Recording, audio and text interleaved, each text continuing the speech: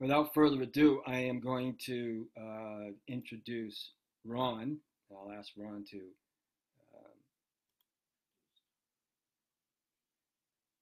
okay. I'll ask Ron to introduce himself, unmute yourself, Ron.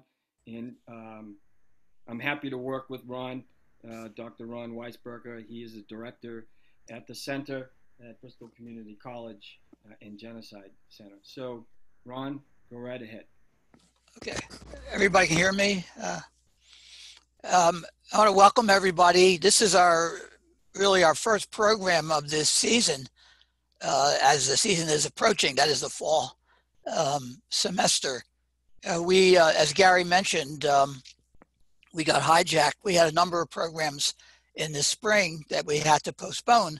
Those programs will be back.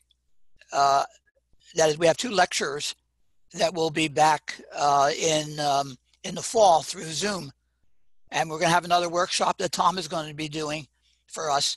And we also have programming planned for the spring. So we're moving ahead. And also, as Gary mentioned, we are very pleased to be able to provide PDPs now.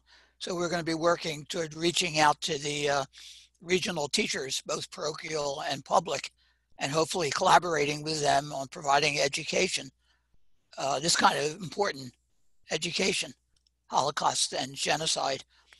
With the coming legislation, Massachusetts is behind under states, unfortunately, as Tom would say. New Hampshire's have done it, Delaware just passed, New Jersey's had it about 20 years now, but we'll catch up. And we want to be involved in helping to provide that type of education, as well as, of course, the kind of education we've been doing for our faculty and students at staff at Bristol Community College. So this is the beginning of our new year, and we're happy to be able to put this workshop together. I want to thank so much Gary Brown for doing all this work. He and I have worked very closely together the last couple months or more, actually. And Gary's a former superintendent of Old Colony Vocational School and very much interested in this education. Gary's wife, Judy, has worked very closely with me too, helping to raise money and do other things as well. So really appreciate the Brown support for sure. We need help from the community, and we've been lucky to get that help. As usual, I want to thank the Jewish Federation of New Bedford for their help, financial support. Manya Bark, who's on here, is the president of the federation. We have the Jewish Alliance of Fall River provides, and we have also corporate sponsors that have helped us. Bristol County Savings Bank, Bank 5, and Bay Bank have provided us some funds. And we also get funds from individuals, and we're always happy to receive individual contributions. All our programs are free, except usually for our artistic fundraiser, which we won't be doing this fall, but we'll be doing it hopefully in the spring.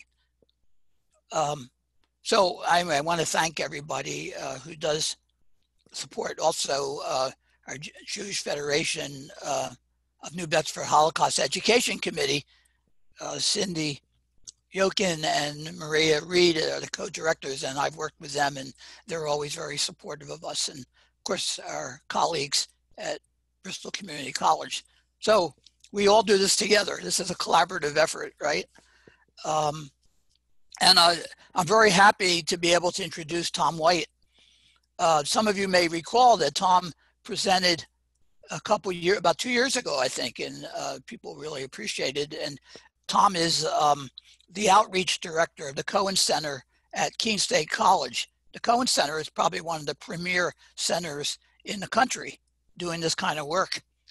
And Tom is, of course, is an integral part to that, of that center. They're the only college, Keene State is the only college which provides an undergraduate degree in Holocaust and genocide studies.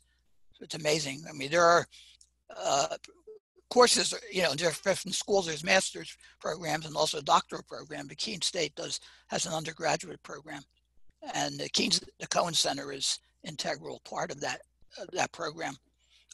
Tom is also, among other honors, he's a member of the New Hampshire Governor's Commission on Holocaust and Genocide Education.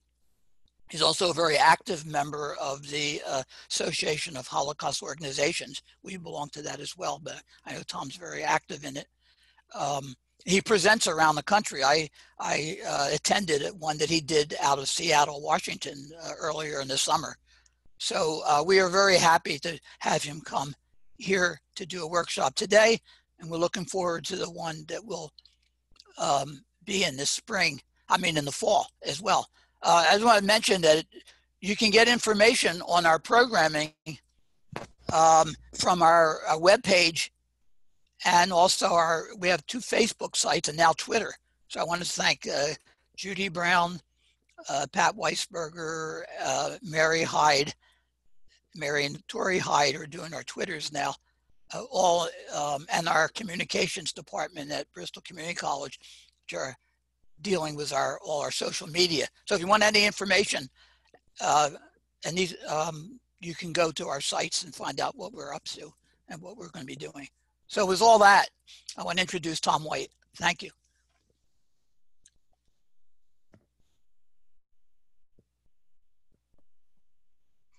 And am I up? I think I'm up. Yeah, now you're up, Tom.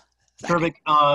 Ron, thank you for the invitation, and I love working with Bristol Community College. I wish I could be there with you in person, but I think this will be very effective. And Gary, thank you so much for coordinating all the technical aspects of this. What I want to do is I want to work through some of the difficulties of this topic, and then have plenty of time at the end for a Q&A session. And along the way, you'll have access to sort of an overview of what we're going to do, and everything that I present here, you'll have access to. And although we've discovered that videos and audios don't necessarily coincide on Zoom, if it does work out, great. If it doesn't, all of our videos and a whole lot more that I didn't include today are on our YouTube page. So if you're curious about finding anything we do, the Cohen Center YouTube page would be your thing. So I'm going to just dive right in, because I know all of our time is precious. I'm going to go to the hopefully share screen here and make sure we get this right. And fingers crossed that does everybody see that okay? Yes. Terrific. So I'm going to start here at Auschwitz and try to figure out how to take an irrational set of actions, anti-Semitism, which I pluralize because I don't find it easy to have an easy definition of what we're about to examine, and try to give sort of a linear construct to something that isn't linear, that isn't easy to figure out. I'm going to focus on how ideology functions as hatred, and as hatred informs one's identity, both individually and collectively, to create this mix of different hatreds that collectively is known as anti-Semitism. I start with a Holocaust survivor who kind of put it this way and trying to describe his experience. And he said, in the end, I realized they were telling me I didn't say it was your fault, whatever it is we were being blamed for. I merely said I was going to blame you for it. And I think a lot of that has to do now with the mentality of the perpetrator and their construct of identity. They need a target, and thus the silly kind of image on the left. But I think anti-Semitism itself will reveal very little about Jews, but will reveal a whole lot more about the people who need to believe in such constructs. My first opening statement will be that anti-Semitism makes people stupid. We'll talk about that along the way. That doesn't mean they're not still dangerous, of course. Anti-Semitism is dynamic, durable, shifting, and changing. And we know it's toxic for democracies, which is why this is such an important topic for us to be wrestling with. Anti-Semitism is warning not just for Jews and not just for democracies, but for everyone. And so I find this a very poignant moment where The Muslim community immediately responded in Pittsburgh to the shooting that happened there by a white nationalist, and immediately began to protect the synagogue. And this happened also in Norway. It actually happened the day after 9/11, where Muslims came out and said, no, this concerns all of us. So today what we're going to try to do is see what the threat is, identify it, and give some constructs to maybe wrestle with in the classroom. So what I will do today in my anti-Semitism presentation is we'll start with an overview, a survey of what current anti-Semitisms look like around the world and in the United States. I will then wrestle with anti-Judaism to anti-Semitism. We tend not to use the hyphen in using the term anti-Semitism. I'll try to describe why. I think it's quite different from anti-Judaism, which is the targeting of Jews on a religious basis. But anti-Semitism can be a little bit more difficult to kind of figure out, but we don't use the hyphen, and I'll try to explain why. And then finally, recognizing what anti-Semitism is, reacting to it, and responding in appropriate ways. If this were, and maybe we can do this, I know Ron and I are talking about another workshop. At our Summer Institute for Teachers, we often will do this lesson and then hit them with a challenge of some contemporary anti-Semitism and developing appropriate strategies for response. So we might mention that at the very end. These are the reflection questions I want you to consider as I'm presenting. It's also on the handout that I think you're receiving, and so you'll have access to that as well. But really, as I present, is anything new here for you? What is surprising? What is surprising about how I constructed it? What questions do you have? And I think with a topic like this, which has both a past life and a current life, it's sometimes hard to distinguish what's really going on. So questions are really important. What needs to be clarified is a way to help me make sure that I get the message out properly. Important ideas or themes are you seeing that you think relevant to your classroom, or if you're not a classroom teacher, just generally with your friends and family? And am I going to challenge any of the assumptions you have about what anti-Semitism is and how it plays out? So here are some quick, just dipping into some of the current anti-Semitic data that we have. This is from a November 2019 poll done by the ADL. And we'll just start off with some of the boxes. I won't read this verbatim, and you can have access to the screen later. It's being recorded. But one of the basic stereotypes that comes out of anti-Semitism is that Jews are fond of business and making money, and therefore it translates often into secret control of the economy. And the ADL found out that in Europe, 72% of Ukrainians agreed. And you're going to see Eastern European countries, Hungary, Poland, and Russia, significant numbers of people assume this just to be correct. The idea of Jewish disloyalty, we've heard this expressed in politics in our own country, that Jews are more loyal to Israel than to their own country. More than 40% agreed in Austria, Belgium, and Denmark, Germany, Italy. You can see the list of countries here. Muslim acceptance of anti-Semitic stereotypes in Europe was substantially higher than amongst national populations, on average almost 3 times higher, and you can see the countries here. However, at the same time, European Muslims were significantly lower than respondents, say, in the Middle East and North Africa, which implies, and I'm just inferring here, that as Muslim communities, which are often impoverished, are therefore acculturated or assimilated into European cultures, interestingly enough, maybe perhaps anti-Semitism decreases. In Italy, we know that anti-Semitic attitudes have fallen as they have in Austria, and Austria has a very active Holocaust education program. Literally, if you can defer service in the military to service in Holocaust education in Austria. Wow. Support for the campaign of the boycott of Israel, BDS. Surprisingly, was relatively low in Europe.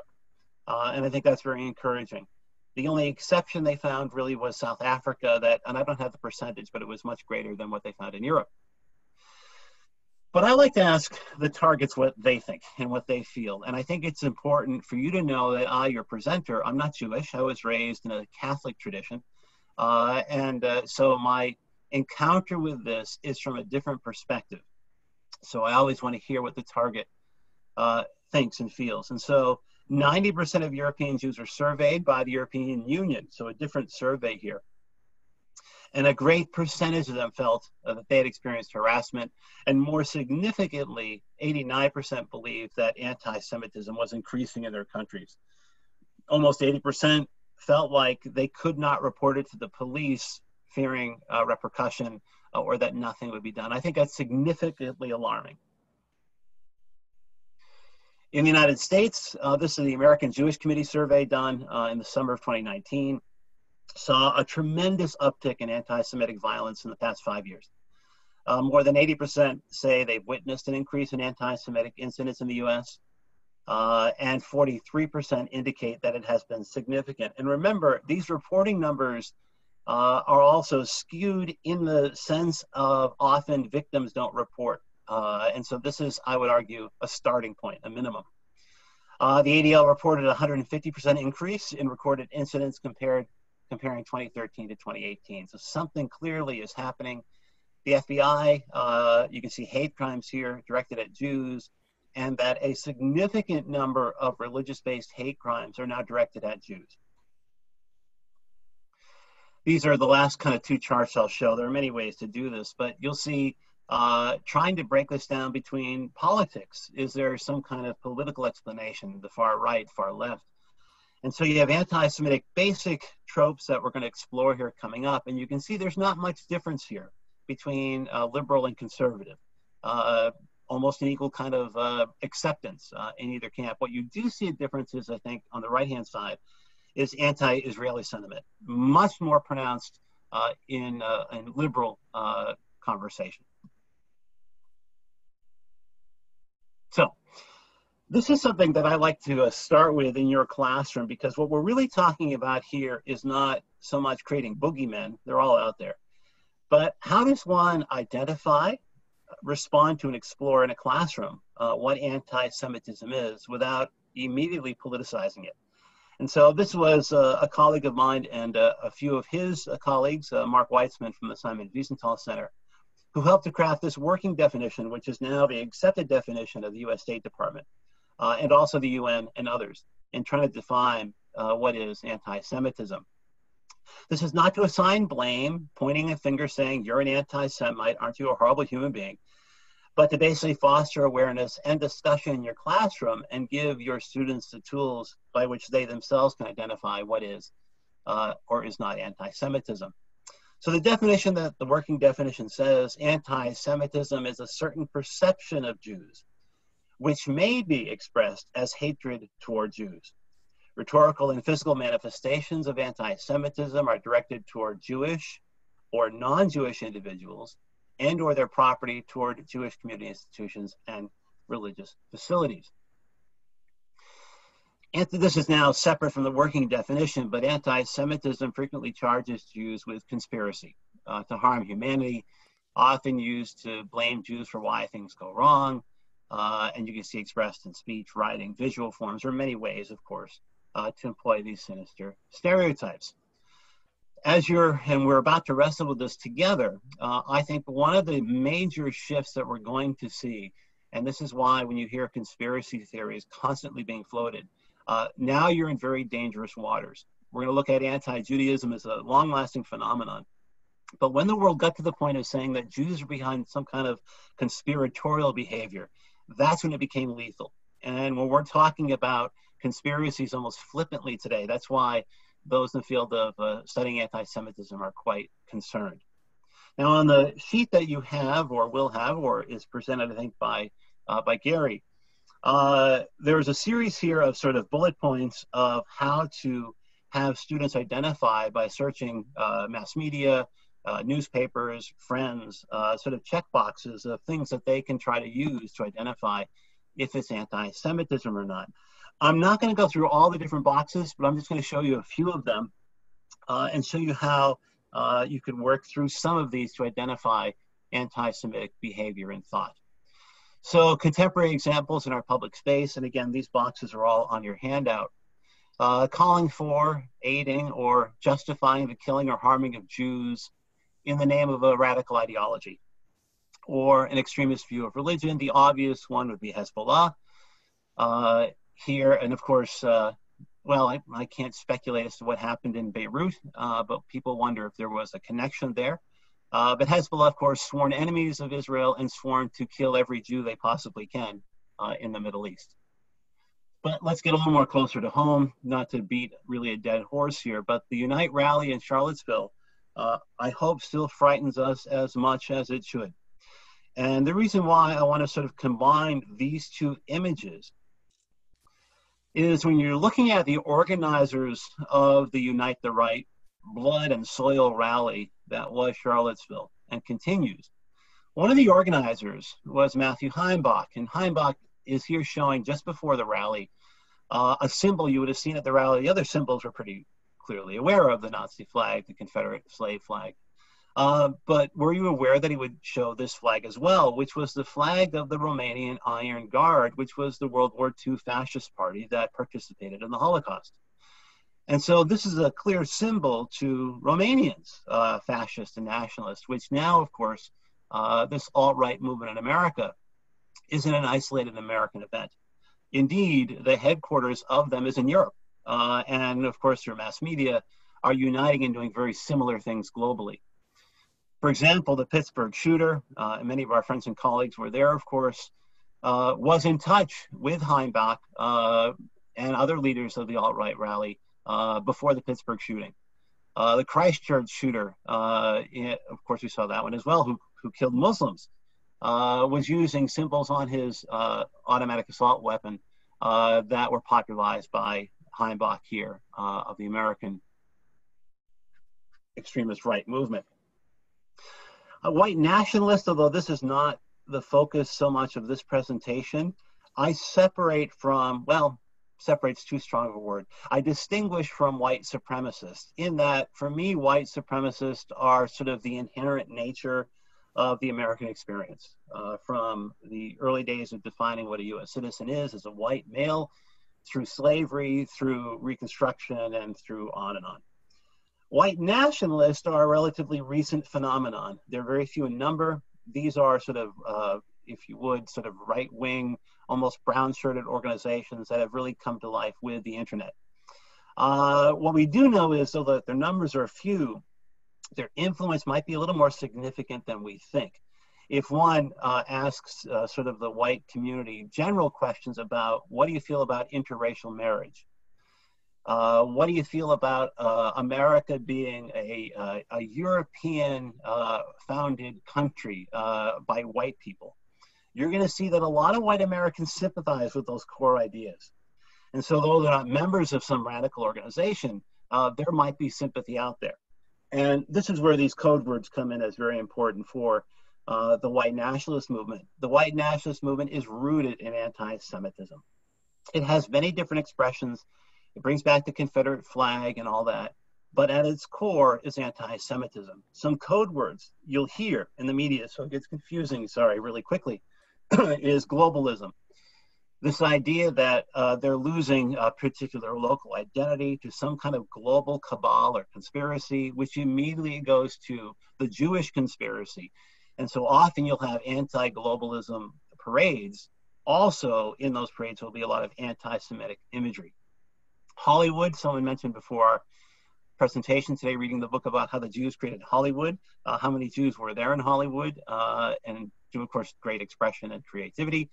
But Hollywood is a catchword for these white nationalists about control over the media, control over imagery and thought, of course, which is all bogus and fake, leading to fake news, which, as we know, was loosely, this is Joseph Goebbels' Ministry of Propaganda trying to reshift the truth in Nazi Germany, but we're all familiar with fake news today and the undermining of truth and the questioning of truth. Academia, the intellectuals of the East Coast, of course, are seen as the enemies, as they were in Nazi Germany. The Germans were looking for sort of a yeoman farmer to settle the East, and academics jumped on board with that, but there was great suspicion of the cities, of tolerance, these kind of things, which you see consistently with this movement as well. So liberal institutions such as education, and who knows what are always under attack. All Lives Matter, different topic with Black Lives Matter, and Antifa as looters. And Antifa is seen as a cabal organized by a secret Jewish conspiracy. So when you hear any of these terms in the public discourse, these are shout outs to the white nationalist community. As you know, there hasn't been a single arrest of anybody associated with Antifa, and the looters that are creating the violence, all of them have been from white nationalist groups.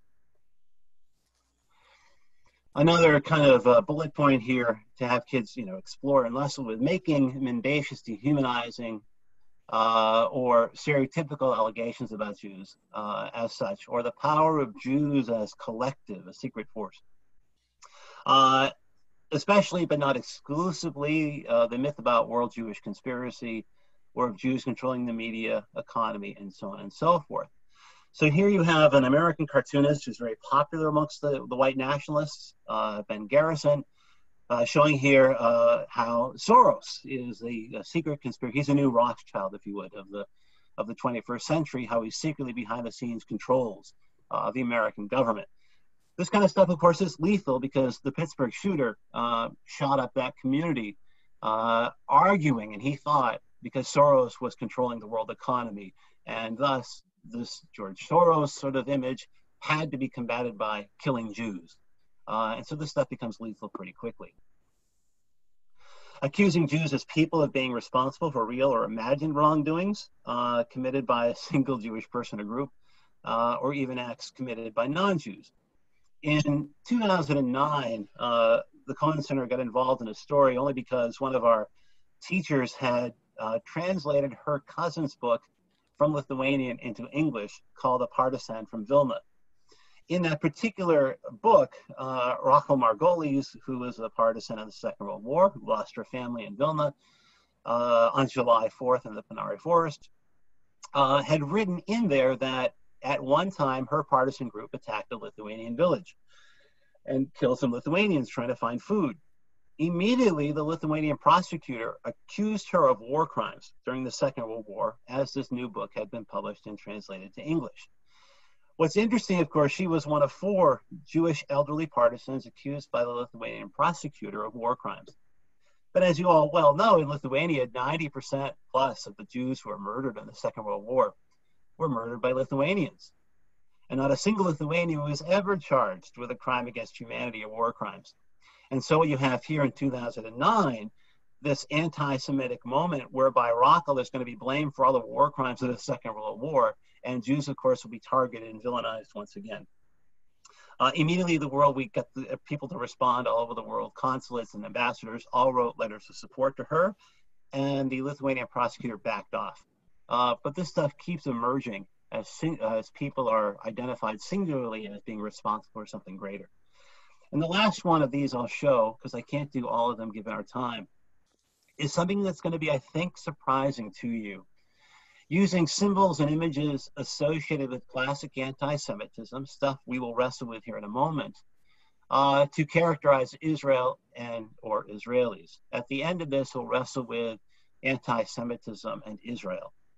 I'm going to start here with Alison Veer. Her credentials are as an anti-Iraq war protester. She's an anti-imperialist. Her website, If America Knew, and the Council for the National Interest, she's the president of. She is from the left, and so you're about to see anti-Semitism emerge from the left. A story came out that during the struggles in the Middle East, that Israeli soldiers were harvesting organs of Palestinians. I remember seeing this story picked up almost everywhere and immediately disproven as something that was made up in Sweden and exposed as a fraud. So right away you have another fraud story that became mainstream. What's interesting is the story itself migrated from this publication in Sweden to her work to Counterpunch, which is sort of a left-wing activist site. And even though it was discredited, Weir writes in August of 2009 about how Israelis have been harvesting internal organs. Of course, this ties right into, we'll look at later on, the blood libel charge. But what's interesting about this particular story, though it was proven to be a fraud, was then picked up by the far right. The Institute for Historical Review, or Historic Review, is of course the American Nazi Party publication, and they immediately then published the article. So what you see in this one little brief story is, regardless of source, left, right, religious, non-religious, whether it's true or not, anti-Semites will accept it as truth. And what's really interesting for us today is this is no longer easily defined as a left-wing construct or a right-wing construct, but that doesn't matter as much anymore, so long as it's useful to both sides. So now we kind of begin the presentation having given that brief overview. The questions that concern me and have throughout my professional life really is, where does anti-Semitism come from, and how does it give meaning to identity, both individual and collective identity? When you look at these studies, you realize the perpetrators themselves think that they're doing right. They do not see themselves as immoral. Rather, they see themselves as asserting their own morality, something that's required to them. Now, this is especially true in times of trauma, displacement, and confusion, real or perceived, it doesn't matter. But of course, we're now in a global pandemic, and we're seeing now anti-Semitism re-emerging, of course, or being reinforced. I'm going to try to simplify all this by using the rabbi from Britain's sort of concept of anti-Semitism as a virus, and I guess appropriate given the world we're living in, how it will mutate to penetrate societal norms and therefore become normal. You have to realize that hate itself, we all do, that cannot be aired and sustained unless it's supported.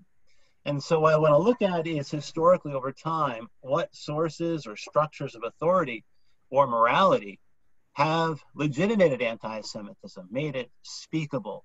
When I get to this point, I often remember that what we're looking at here at Birkenau, at the selection ramp, and in this picture behind us, over our right shoulder would be crematoria 2, and over our left shoulder, crematoria 3, is that the Holocaust was not just possible, it was permissible. And I think that's a really significant moment about perpetrator behavior and identity issues. The statement for myself every day I live my life in dealing with this as a non-Jew is that any statement I make, and I hope in the coming presentation I am very careful, cannot be made without thinking of the burning children of Auschwitz. I have another presentation about the use and abuse of Holocaust imagery here, but just to make sure we know, a photograph taken by one of 2 photographers in Auschwitz in the summer of 1944, actually early spring, documenting what was going on. So they're walking with the women and children already selected for, I believe, crematoria 2, it might be 3, and soon to be annihilated. And yet he found this something to remember.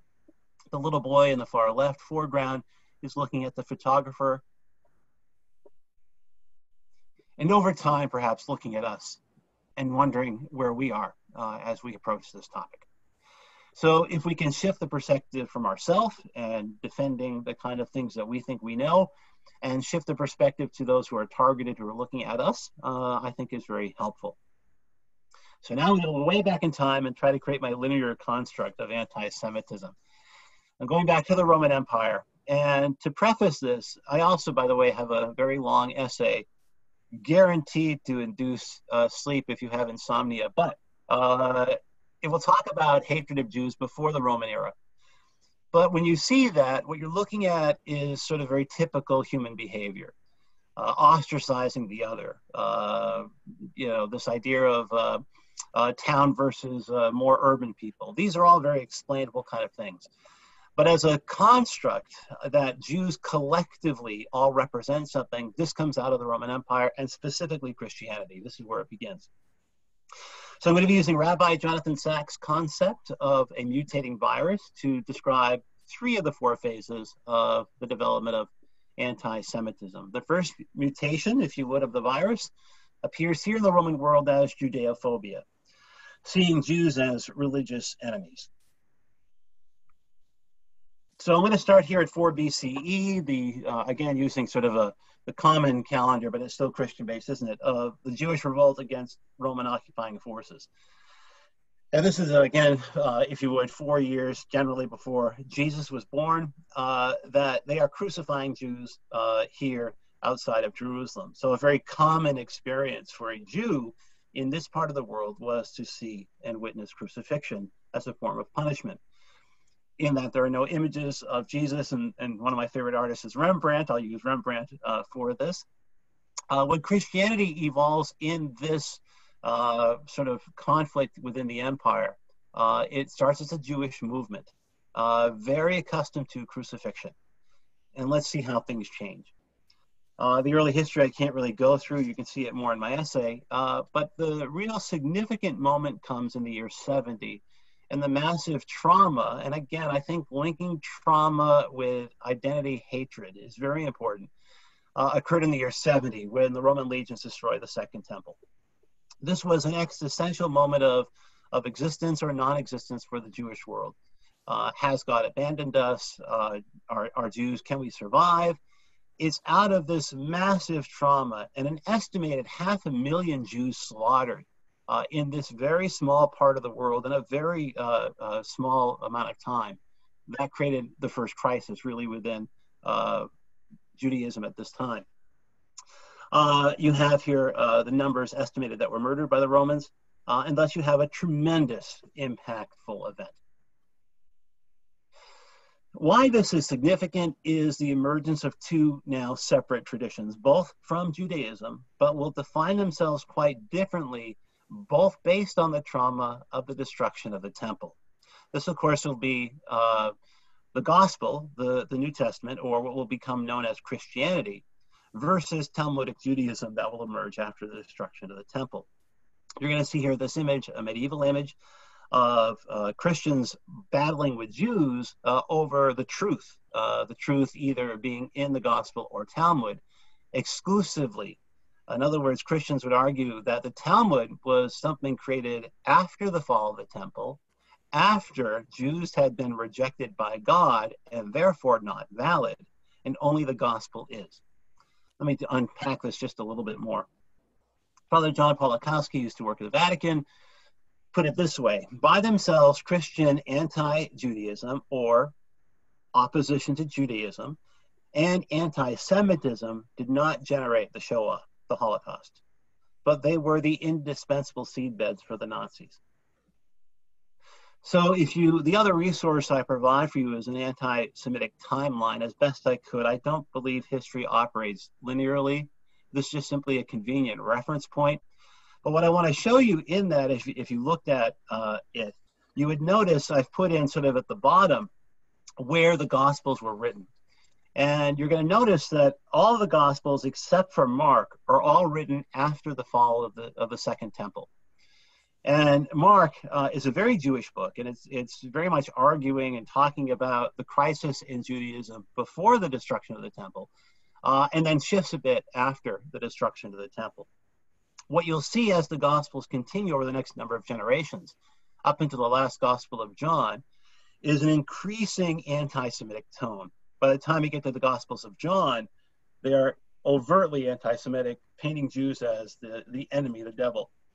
And what's going on here is a very human sort of definition of a religious movement, identifying itself as separate from and in opposition to the previous religion of Judaism.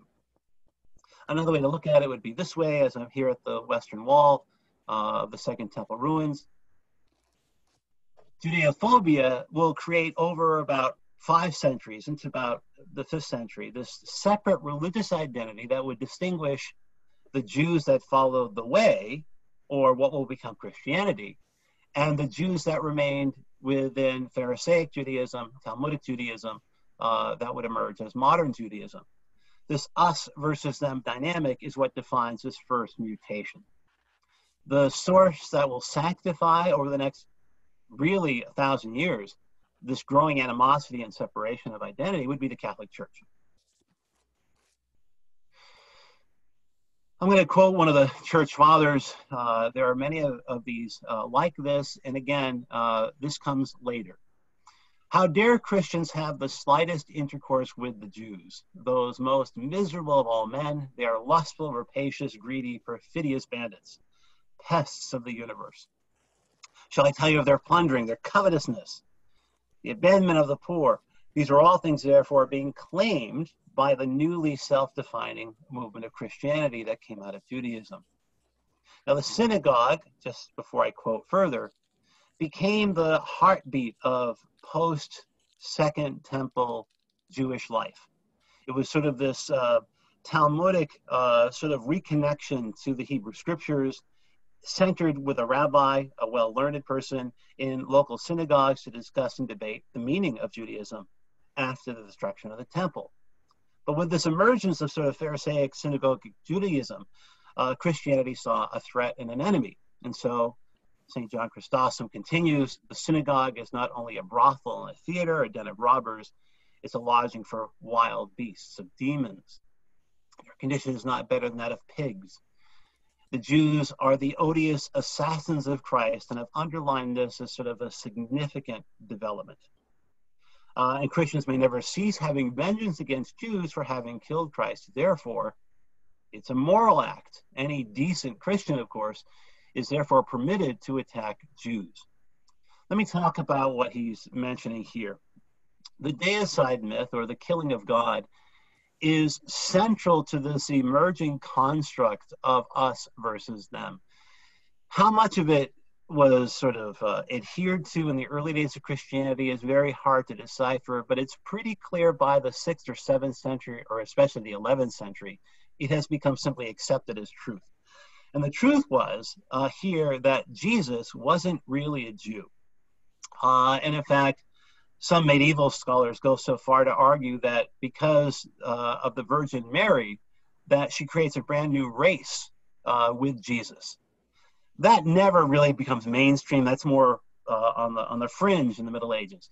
But what's accepted is that it wasn't the Romans who killed Jesus by crucifixion, even though that had been Jewish experience in the Roman Empire, but that it was those Jews. Well, which Jews? There are only two groups that survived the destruction of the Second Temple.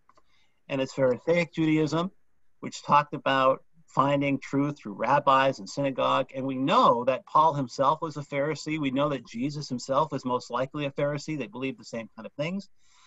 But the Pharisees are the only surviving Jewish group. And therefore, as you go further in the Gospels, they become the villainous enemy because they're the only living Jews that had survived the destruction of the temple.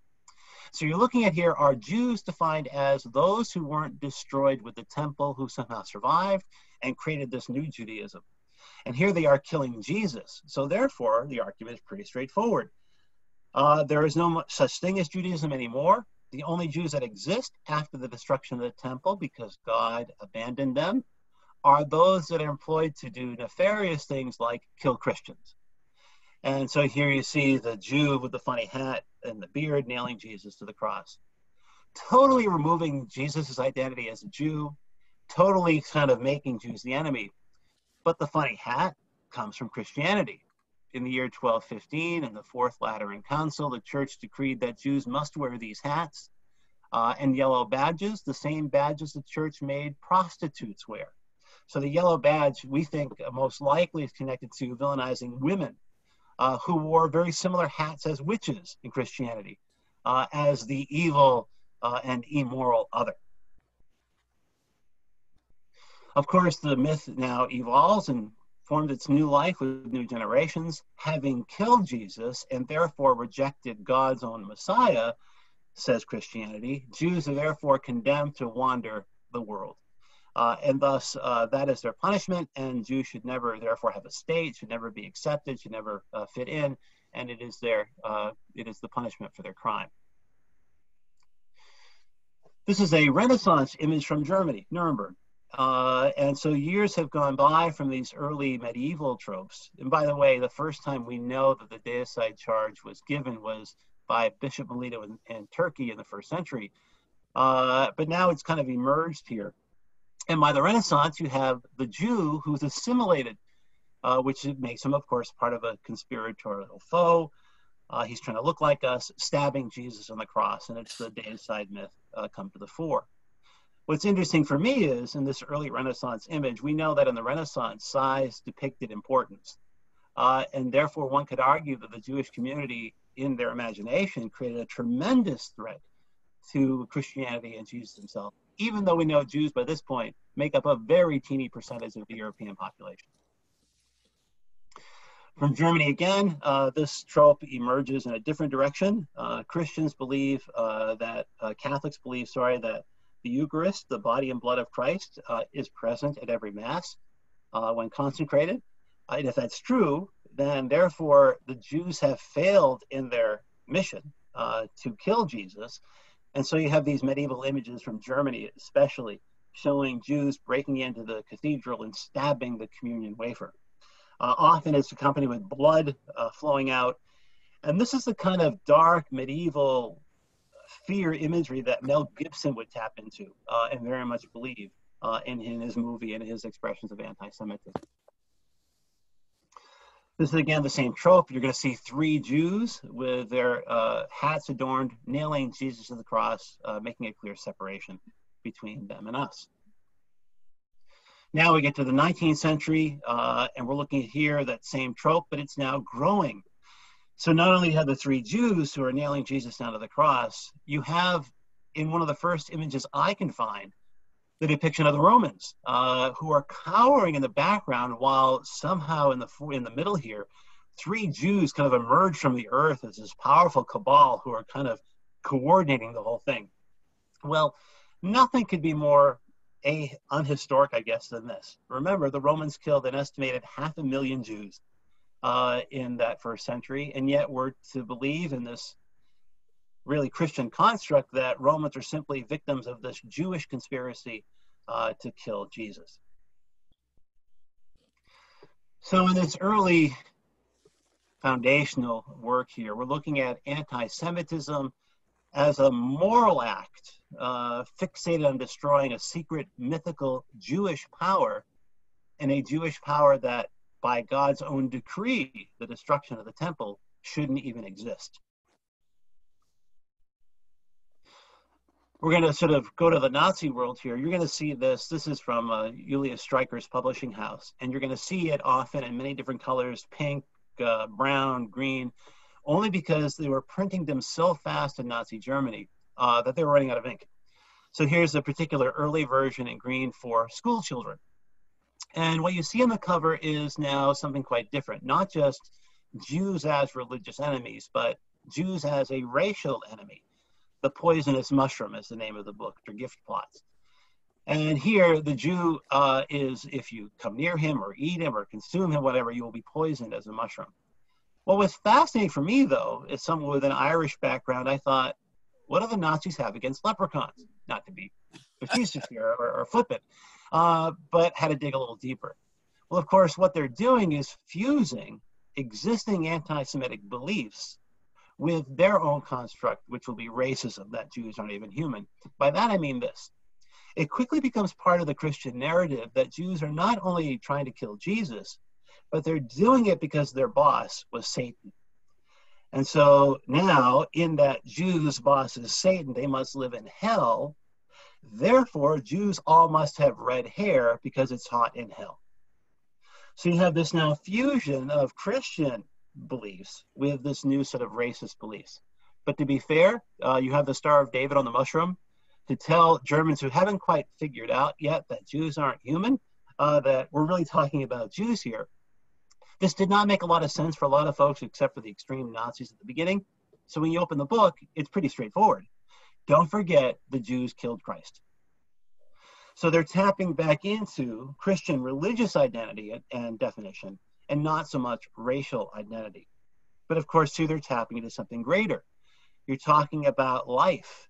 Perhaps this family lost their father, husband in the First World War. There will be, of course, the surrogate father who will guide the family forward. You see the baby at the foot of the cross who can only live, right, if Christianity thrives. And the only way for that to happen, of course, is to destroy the poisonous mushroom. And so the moral reminder is here, as it had existed in Christianity for 1,000 years. When you see a cross, think of the horrible murder by the Jews on Golgotha. This is from Der Stürmer, 1939, sort of the Nazi extremist rag of anti-Semitism here of crucifixion, where now they've gone a step further.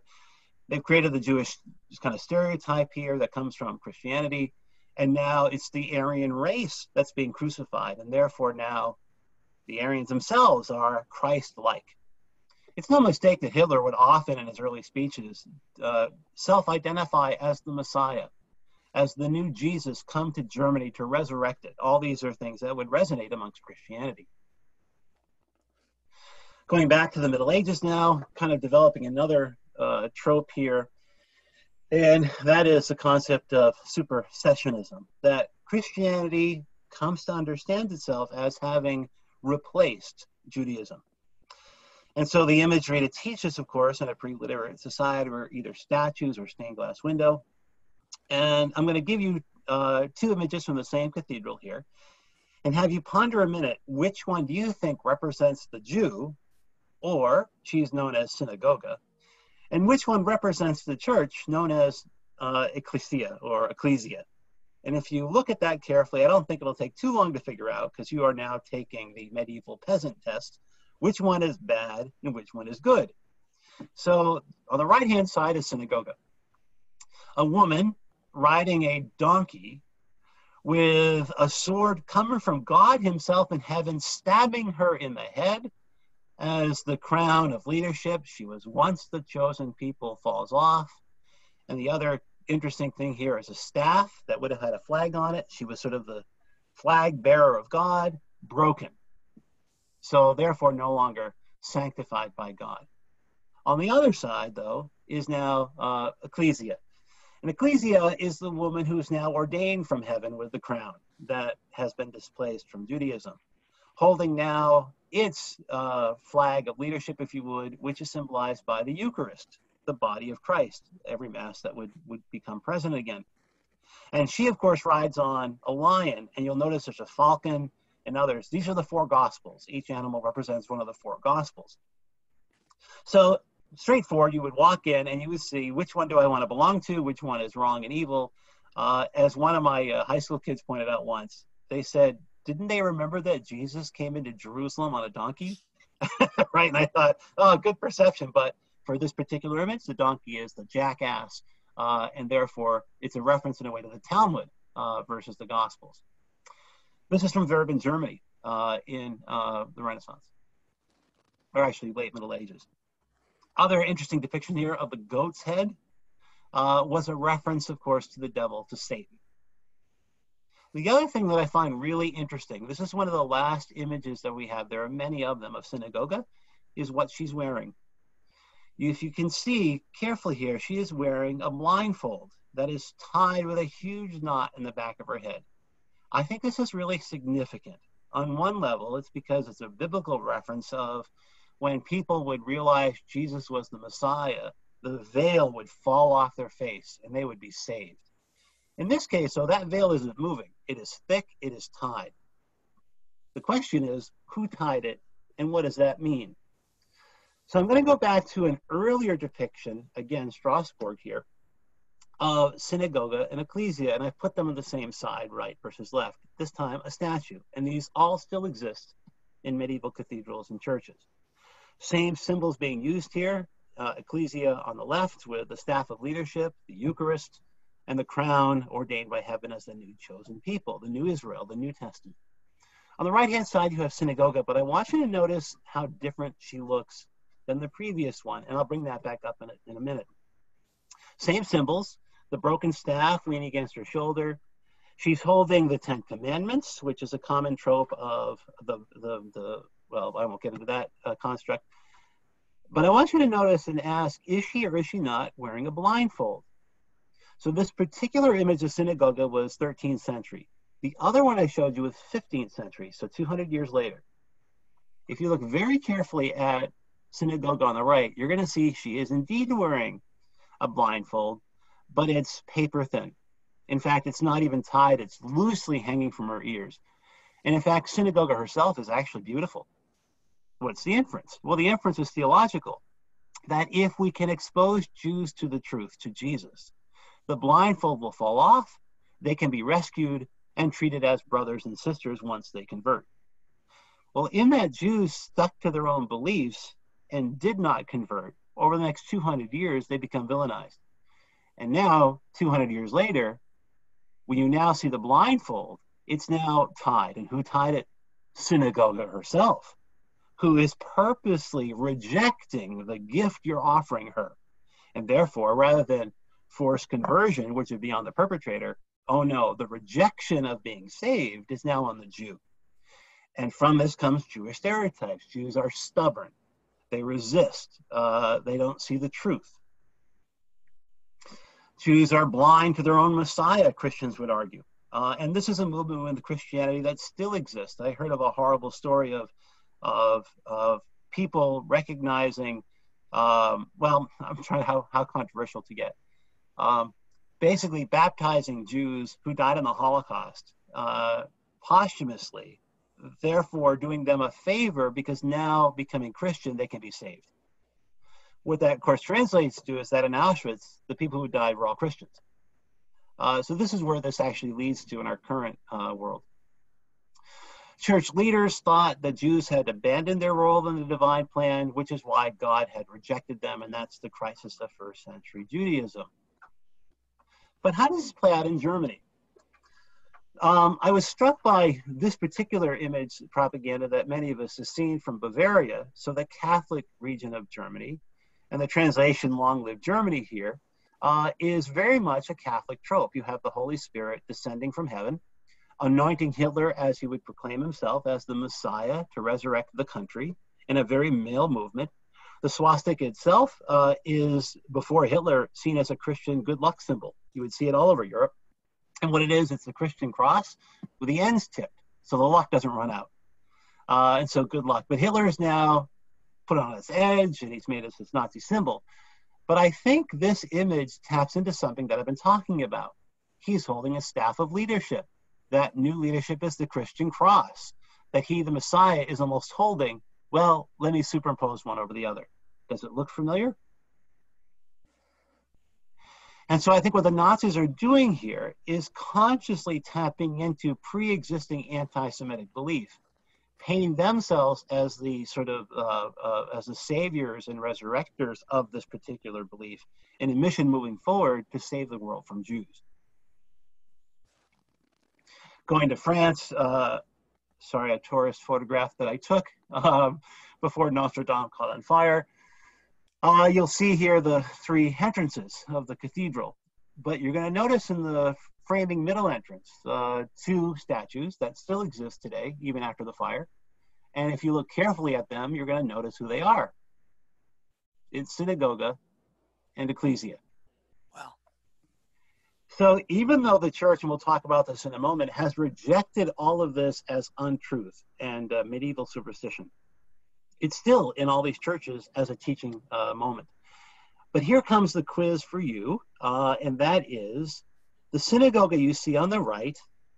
You can date medieval cathedrals by its synagogue. Now, I've already told you that later synagogues were vicious. They looked mean. They had heavy eye coverings, sometimes swords in their heads, that kind of thing. And earlier synagogues looked beautiful, dainty, because Jews could still be converted. So when you look at this particular synagogue, she's wearing a bonnet. She's standing rather beautifully.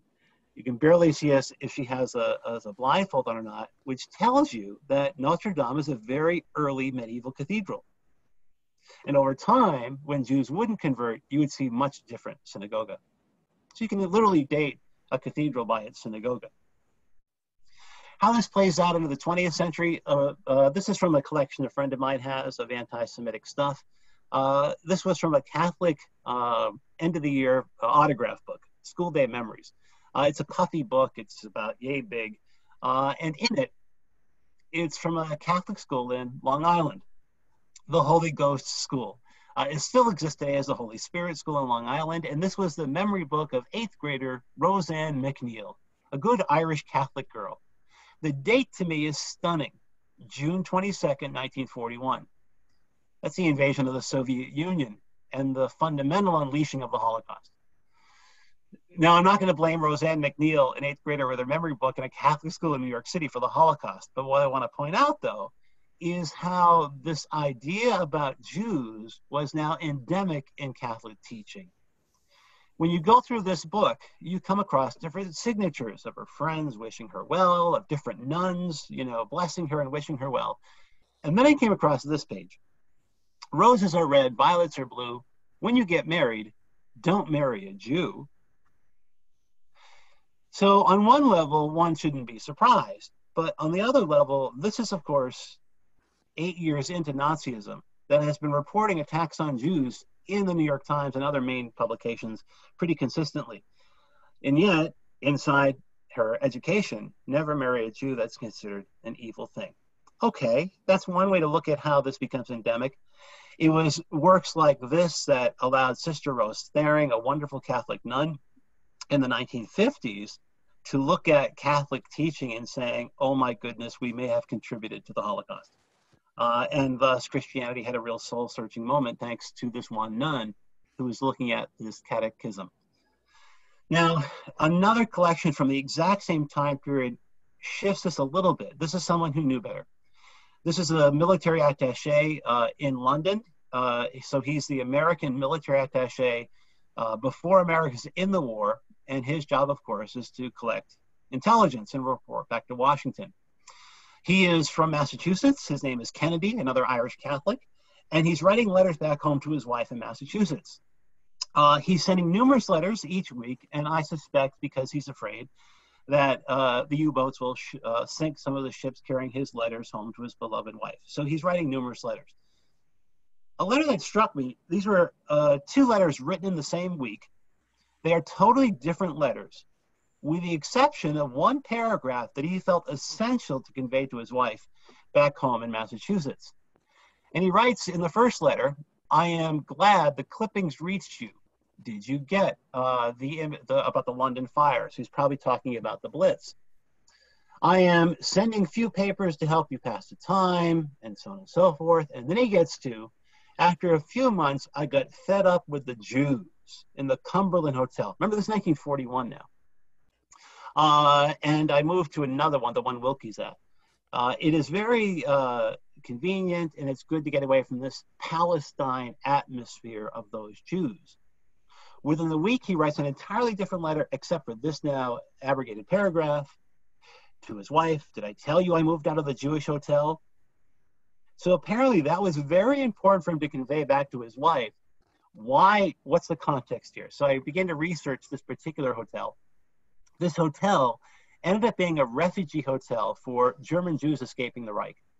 And this may have been a consequence of the Kindertransport that took place after Kristallnacht. In other words, these weren't just any Jews he was with at the Cumberland Hotel, but Jews who were telling horrific stories about what was happening to them in Nazi Germany. And so he's reassuring his wife, don't worry, no matter what the Jews tell me, I'm not going to be swayed. I still will be a decent Catholic. Why is it that he's so afraid to listen to those stories, perhaps? And I'm assuming here, of course. I think it's the second mutation that comes in. So the first mutation was creating them as religious enemies, and we had to take a long time to try to construct that. And now we simply just graduate. So we go from synagoga ecclesia, that maybe Jews can be converted, to that is no longer working. And so that trope begins to disappear. It'll always be there, but it begins to disappear. In the 11th century, it shifts into the Jews now being sort of demonic rejectors of Christianity, which is something a little, I guess, a step up. And Christians thought about Jews more and more now as a foe, not one to be converted, but one to either isolate or even annihilate. This is the last image I could find, and I could be wrong, but the last one I could find of synagoga and ecclesia, and it's quite disturbing. Again, here in Erfurt, here in the 15th century, so into the Renaissance, not yet perhaps in Germany, but you have on the left ecclesia, and on the right synagoga, almost tilting in mortal and equal combat for survival at a time where Jews are a teeny minority in Europe. And there was no threat, of course, to Christianity whatsoever. When you get to this point, that trope doesn't work anymore, and thus they shift into something quite different. The story of Jews being our perpetual enemy employed by a demonic force is what still has great traction in our modern thought today. Where does this come from? What was the trauma? Because I think trauma is what creates these constructs. I think it's the Crusades.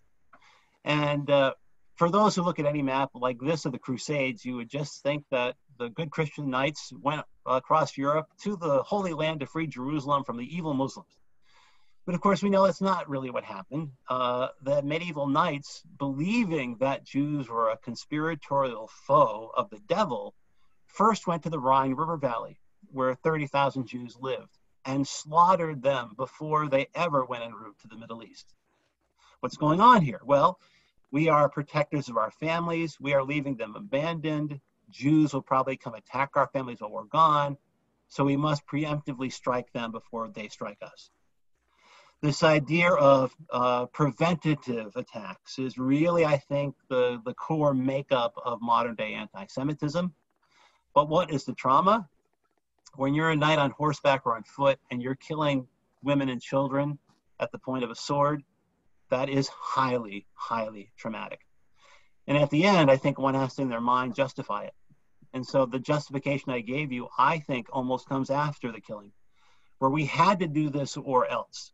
So this justification of these acts are seen as moral.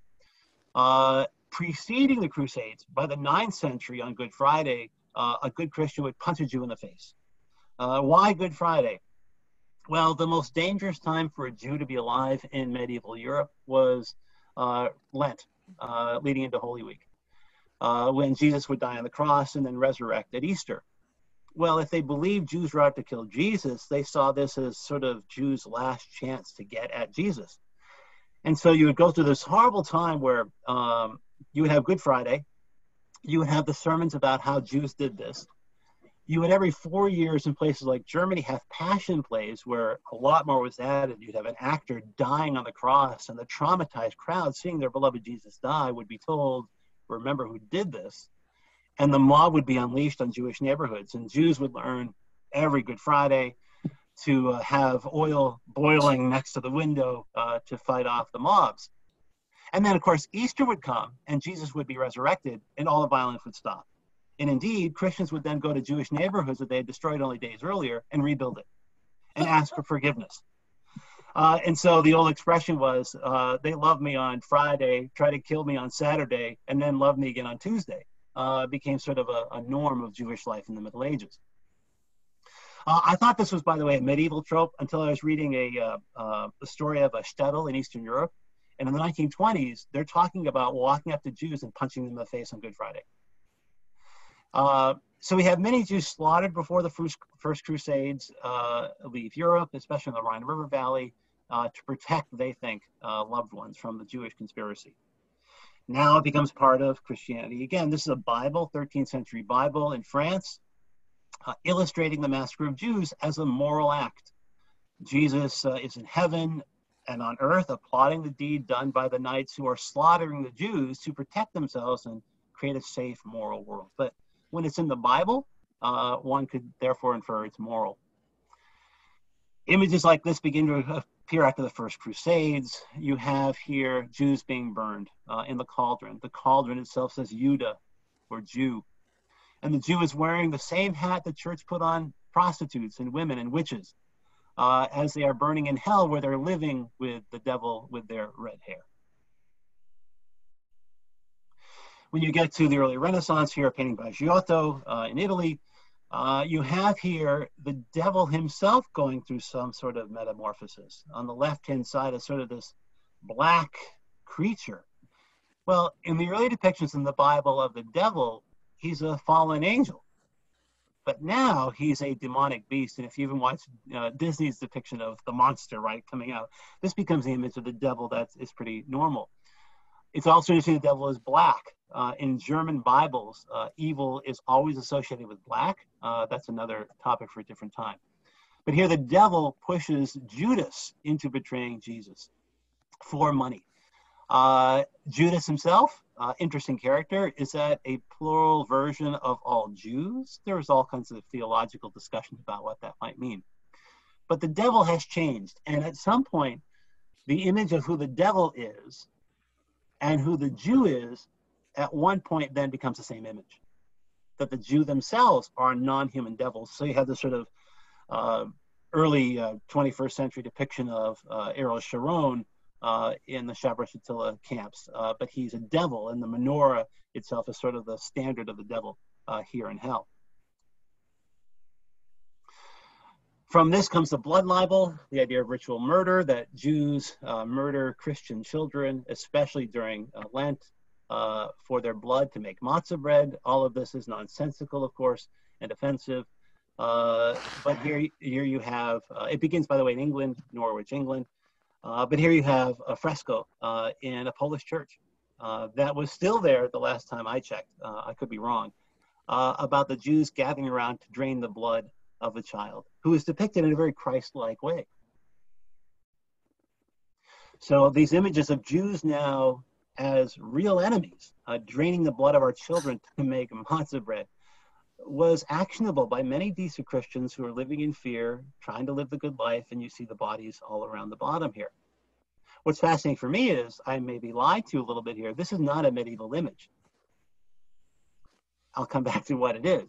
Here's a medieval image on the right. You have here the Jews who are now on the bottom panel suckling from a pig as if it's its mother, eating its excrement. That's the second Jew, with the devil pushing them to do it, wearing that yellow badge. A lot of stuff going on here. Somehow now you're implying Jews aren't even human, that their parents are pigs. These are, of course, justifications for slaughter. And above, on the image, you have the child laid out like Christ on the cross as a reminder that Jews killed Christ. Oh, by the way, the image on the left does not come from medieval Christianity. Of course, it comes from Nazi Germany. This is from Der Stürmer, and again, making the case to Christian Germans to remember what they had been taught in schools for 1,000+ years. I think the devil now being connected here with the pig is another kind of evolution in this thinking of creating them as the devil, because it leads us right to Martin Luther. Martin Luther here, and by the way, we're not going to try to make a linear connection to medieval theorists and thinkers to modern day crimes. History doesn't work that way, but certainly inspires people to think about certain things when they want to. This is a church in Wittenberg, and there's currently a very hot debate going on about should we remove this image from the Wittenberg church where Luther was a pastor, I believe.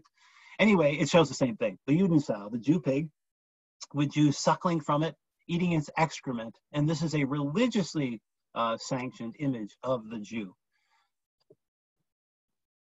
I throw that away because I just can't stand it.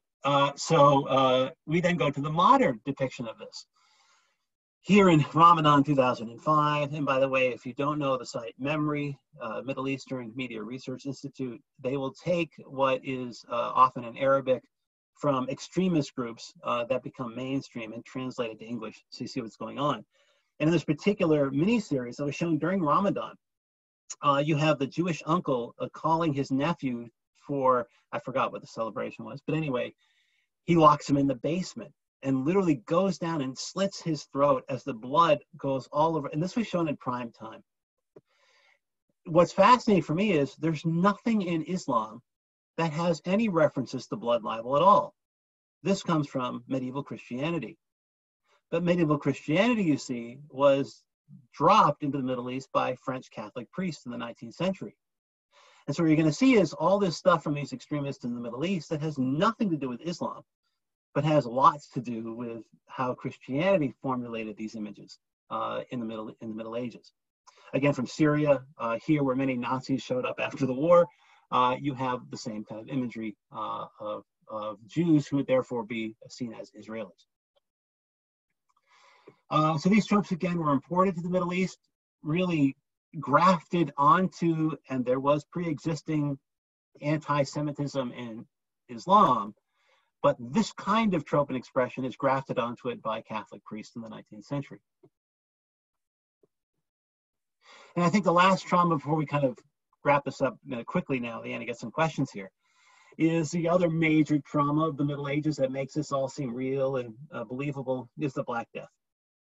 And when the Black Death strikes, we don't have to talk about, we can do this easily, right? How did the Black Death still have importance to us? I can start off by doing the nursery rhyme. Ring around the rosy, pocket full of posy. And all of you in your head are finishing off what I was just starting. Well, that's a medieval song, of course, about the Black Death. And ring around the rosy was the first signs of in the glands of the disease. It used to be a pocket full of posies was your amulets to ward off the disease. And the actual first expression was a tissue, a sneeze, and then we all fall down dead.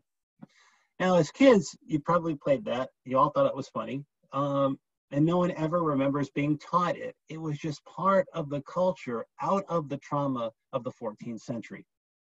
So for the traumatized survivors trying to put meaning to their lives in a devastated world, everything they believed is now changed. You have images here like on the left. The Jew is behind all of this. Even though Jews died at almost relatively same levels of death as others, in places where they didn't, it's because of cleanliness. But here you have the Jew who looks like a wealthy merchant dropping something into a well. It's poison. And out of the poison is the devil who has now been conjured up by the Jew. And of course, so we don't forget, there's the deicide charge. They've been doing this forever, and you can't trust the Jews. And then, of course, out of that trauma comes identity and fear needing to be expressed. And you have here the burning of Jews. So, and this is, of course, from Flanders, as a moral, decent, necessary act.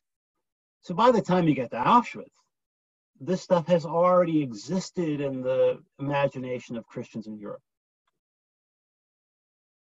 Here, the burning of Jews in Nuremberg in the 15th century as a decent moral act to save the world from the virus of Judaism. Which leads to this one, which is really important, of course, today, the contagion myth. And that will come out of later 19th century constructs about Jews. This is from a Nazi film, Der Jude, which talks about Jews as rats. If you've ever seen this, Jews are coming out of the sewers to spread their disease, and it's our duty to exterminate them. So clearly you have racism here, in fact, dehumanization on a large scale. On the right-hand side, you have the Jewish peril. This is given to people in wartime France and Poland, talking about Jews as insects, as lice that must be exterminated. And now we're into dehumanization, and conspiracy, of course, which allows for extermination. How does that play out today? 1 in 5 Britons believe that Jews created COVID-19 for economic or political gain. And here's an extremist cartoon depicting the same kind of stuff about COVID. The real plague here, this is from Ohio. This is, of course, the white nationalist parade using the Israeli flag to bring back the contagion myth and Jews as rats. And of course, this is in Ohio. This is from a Christian minister from Florida this year. God's dealing with people who oppose his son, Jesus Christ, dealing with the forces of the Antichrist. There's a plague moving among the earth right now, and the people that are going into the synagogue and are coming out of it with the virus, right? So it's that same John Chrysostom from the synagogue through the Black Death conspiracy theory, and here being expressed by a far-right conspiracy theorist who's also a pastor. Deborah Lipstadt, who, of course, as you might remember from the Irving trial, talks about all of these things that begin with Jews, never end with Jews. And in fact, if you have been watching, because all of us were terrified when COVID-19 came out, because we knew through history what was about to happen. But now the Chinese have been designated as the contagion myth. And now you'll have vicious racist tracks that will sort of take this and morph it into anti-Asian rhetoric in the same sort of conspiratorial ways. So whatever starts with the Jews doesn't end there, and of course becomes lethal for democracy and for freedom and human rights. I'm ending this part only as a personal reflection. This became very difficult for me, once raised in a Catholic tradition. I came to this particular moment where discovering prayer books from the 14th century became a disturbing exercise. So I'm going to share with you a prayer book post-Black Death of good Christians trying to learn how to be decent human beings. And to summarize the story was, in many of these prayer books, was that a little Jewish boy is playing with his friends, and it's a Sunday, and they're playing in the street, maybe some game, we'll pretend it's soccer, and then the church bell rings and calls them all to Mass. So I'm reading the prayer book or summarizing the prayer book. They bring their Jewish friend to church. They're all buddies. The Jewish kid goes in, he goes through the whole Mass. And indeed, in the prayer book, the Jewish boy actually consumes communion, which indeed, of course, would convert him and save him. Well, the story continues that they come back out of church, they start playing again, and the Jewish kid's father calls him out. Where have you been? And the son comes home. And in the prayer book, father says, where have you been, my son? And the son says, Dad, I had a great morning. I went with my friends to Mass. And in the prayer book, the Jewish father gets very nervous.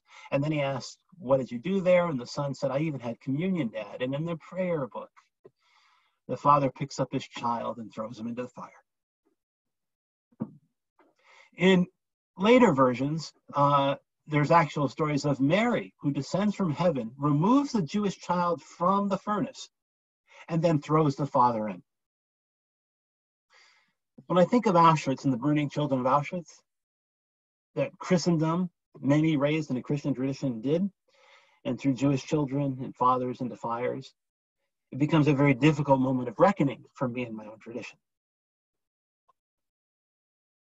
Burning becomes a theme here in late Middle Ages. Here you have Dominican monks, these are Benedictine monks who are burning books. They're burning the Talmud. And again, they're not burning the Old Testament or Hebrew scriptures, they're burning the Talmud, something created after the fall of the temple, therefore from demonic sources. Book burning, throwing Jews into the ovens, we're all looking here at the precursors of Nazi Germany. Again, not a direct line because nothing is set in stone. There are alternatives and many people fought all this nonsense. But Luther, of course, is a rich source. The Nazis, of course, would use him as well. And he would write, burn all their synagogues, destroy Jewish dwellings, confiscate their holy books, forbid rabbis to teach or travel. You're looking at Nazi policy. Forbid Jews to charge interest on loans to non-Jews and confiscate property and so on and so forth. And then he gets to force Jews to physical labor, expel the Jews from their provinces. All this, of course, is what decent Christians will do as moral human beings. Well, it's no coincidence that on Luther's birthday, Kristallnacht happened, where they burned the synagogues. That actually was more coincidence than planning. But the Nazis took advantage of it quickly by using Luther, the great writer of Christianity, to justify their actions. It wasn't until 1994 that the American Lutheran Church came out and revoked Luther's teachings on Jews as human error. And of course, we're at least 60 years too late. The Catholic Church, and again, this is the last thing that Nostra Aetate, the Great Church Council of 1965, concluded, not in our time, hatred of Jews. And this is because of Sister Rose Thering, the nun who kept pressing the cardinals, the males who were rejecting her, to deal with what was in the holy books and the catechism. And so the church made a statement that neither all Jews at that time or Jews today can be charged with deicide. It's a start, but all that stuff is still in the Gospels and still has to be reckoned with. But by and large, Christians today, mainstream Christians, will reject the deicide charge and will see Jews more likely as brothers and sisters than as enemies and criminals. But the stuff is still there. This is from an Austrian church, and it shows, and often you'll have, by the way, in European churches, you'll have a sarcophagus, a glass sarcophagus, and the corpse of a boy there from the Middle Ages with a sign saying, remember the Jews did this. So this stuff is still very much part of Christian expression in Europe. The last bit here is, and I'm conscious of time here, is relatively quick because laying the groundwork is hard. But standing outside of Birkenau, I want us to see how ideology functions, that these traditions develop to justify behavior. And I think that behavior came out of trauma. And the behavior itself, acting upon it, then reinforces the need to have the ideology. So this becomes a symbiotic kind of cycle. Individuals are not just shaped by the group. They shape the group and its behavior and its justifications as well. So this is, of course, a relational kind of thing, not a brainwashing kind of thing. Evil is unspectacular and always human. The third mutation I'm going to do, I think, in a slide or two. I forget how quickly I do this because I now want to get to Q&A. Where you've gone from, and by the way, remember, the other viruses are still active. They've just had a temporary antidote. In the first case, it wasn't really working anymore. Jews weren't being converted. We've gone to demonic Judaism, Jews as religious enemies and devils. Well, that gets mitigated by the Enlightenment. And when you go through the French and American revolutions and the Enlightenment, that rejects religious teachings as superstitious. And now is saying, no, you must reprove everything through science and logic. The second mutation loses some of its force. So a third mutation comes out of this virus, which comes in the 19th century. And this is the one that's lethal. Not that the previous ones weren't lethal because there were mass murders and conversions and all that. But this one is genocidal. So let's get to the logic of this third mutation as the life continues. Here you have two images, one from France pre-World War I and one from Germany on the eve of World War II, both depicting similar themes. We have here the Dreyfus case in France, which we won't spend time on here, but the Jew Dreyfus, the only Jew on the general staff, is accused of being a traitor. But notice how he's not human. He becomes a serpent. You have two things there, right? You have the non-human depiction, a serpent, but serpent, of course, is a symbol of Christianity, of the devil. So these things are all fusing together in new expression. Or here, the octopus is squeezing the life out of the world, and these are the Jews. But if you go to medieval imagery, you're going to see similar images of the communion wafer being squeezed until the blood comes out. So they're tapping into Christian expression and tropes, but giving it its own racist bent, that these aren't even the actions of human beings. What other sources of trauma that would make people construct a new anti-Semitism and believe in it as a moral thing? Well, I think you have to start, of course, with the Enlightenment, which I mentioned, which disempowered this idea of religion as an identifier. And then came the Industrial Revolution, and you have literally almost overnight entire revolutionary changes in life as agrarian farmers are thrown into overpopulated and polluted and dying cities. And in this horrible trauma, you'll have great authors, Victor Hugo, from England, of course, you'll have Scrooge talking about this. But for the average person going through this kind of displacement in their life, they had to figure out why it was going on and give meaning to it. The sources that would allow this to become mainstream would be the Enlightenment, would be imperialism, as European countries began to conquer brown and black races. They had to justify that. And of course, now racism will become part and parcel of any kind of expression of empire. Nationalism, who and who does not belong to the nation, is new in European thinking. Social Darwinism and racism. The concept of anti-Semitism, minus the hyphen, was by Wilhelm Marr in 1879. It was explicitly to stop Jewish assimilation, intermarriage, because it was getting very hard to tell who was a Jew and who was not. And from this, he would then go on to say, because Jews aren't really human, it's no longer a religious argument. It's not about morals. It's about nature and science, that Jews are naturally inclined to go after you and destroy your families. And so we don't use the hyphen in Semitism because Semites are a language grouping. And if you say you're anti-Semites, that means you're against language groupings. That would include Arab tribes in the Middle East. That's not Marr's intention at all. And in fact, deniers will often use the hyphen to say that we ourselves are victims here of this hatred, but it's not the case. This is a term that's created as hatred of Jews, but in a scientific and reasonable expression. Nature itself is a battlefield. This is no longer about morality. Is it right or wrong? Can Jews be converted or not? No. By social Darwinistic terms, it's the survival of the fittest. and fit people must demonstrate their ability and willingness to survive. So that's just natural evolution. What about the secret cabal? This idea that Jews have conspired to kill Christ, a religious construct? It becomes the protocols of the Elders of Zion. This is a fraud published in Russia. And again, what's going on in Russia in 1902 and 3 up to 05, the first Russian Revolution that's about to topple the Tsar.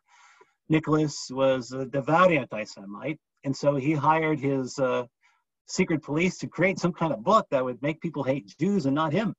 It's typical European leader behavior.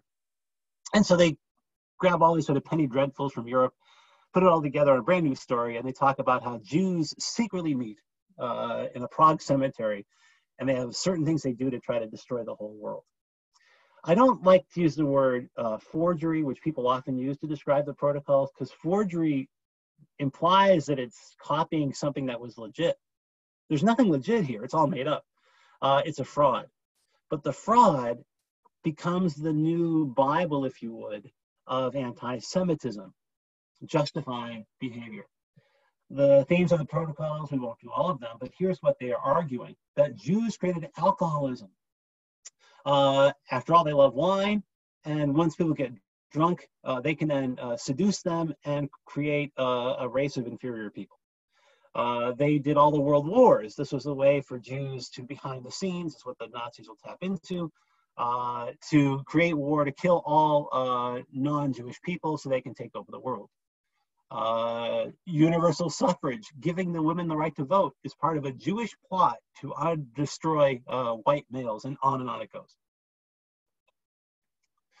So the protocols rapidly leave Russia and gain great traction in places looking for ways to hate Jews that aren't religious anymore, but have a pseudoscientific basis to them.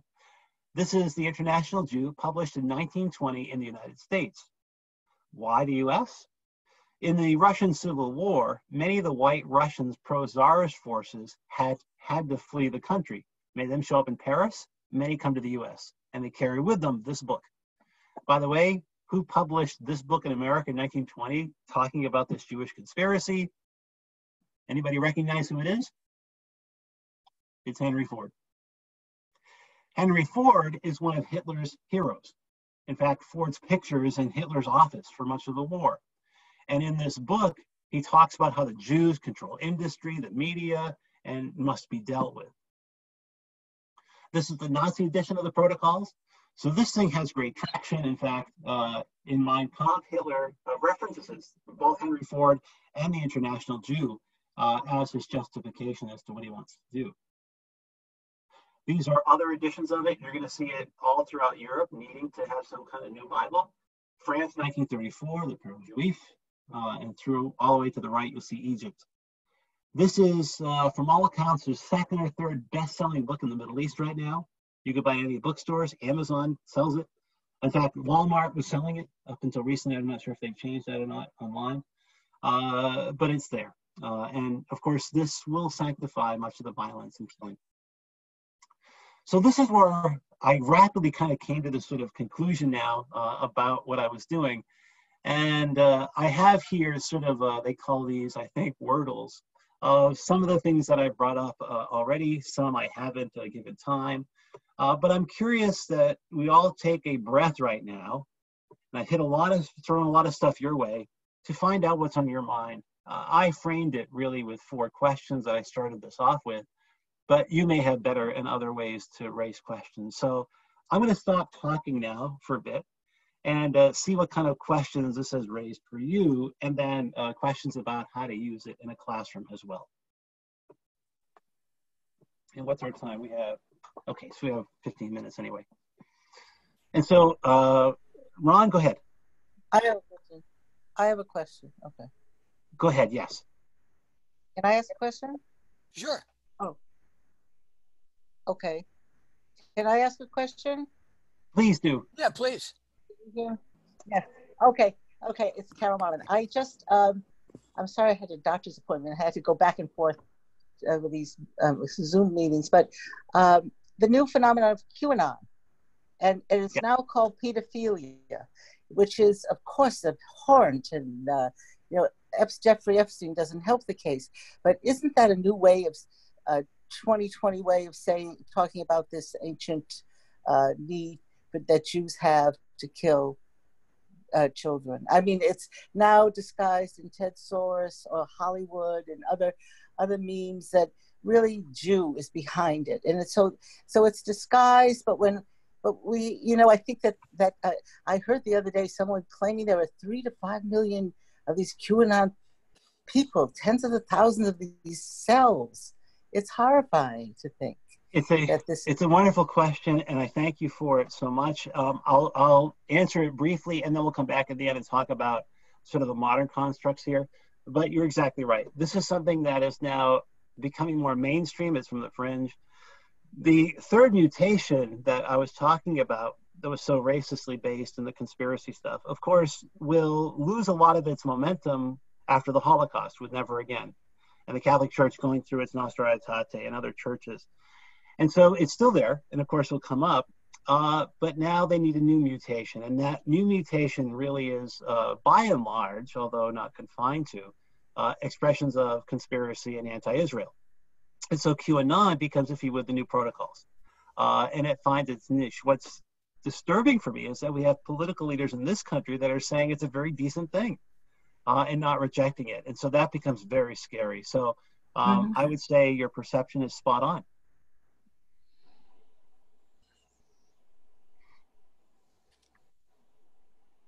Thank you.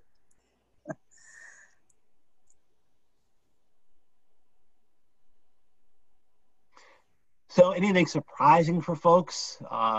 Things that you're kind of wrestling with and trying to figure out what needs to be clarified? Themes that might be important, how to bring it up in a classroom? Did it challenge anything that you thought you knew? Often I'm talking to a non-Jewish audience, so often they are surprised by what I was telling them.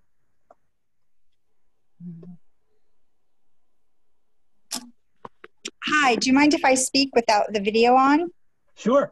Thank you. I have a black eye from a hiking fall, so it's a little embarrassing.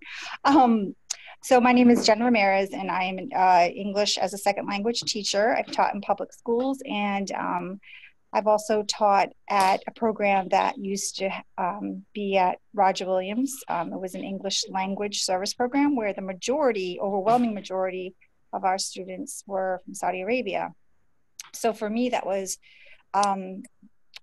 really interesting and challenging at the same time because of their culture and their anti-Israel, anti-Semitic type of thinking. And since college, I've studied a lot about Jewish history, Yiddish culture, Holocaust. I'm just kind of like I'm the opposite of an anti-Semite. I've just glorified Jewish culture and history. So I'm a big fan. And so for me, it was very passionate trying to, when things would come up that had to do with Jewish people and my Saudi students, they were very limited in their dealings with they came and met Jews for the first time here in America.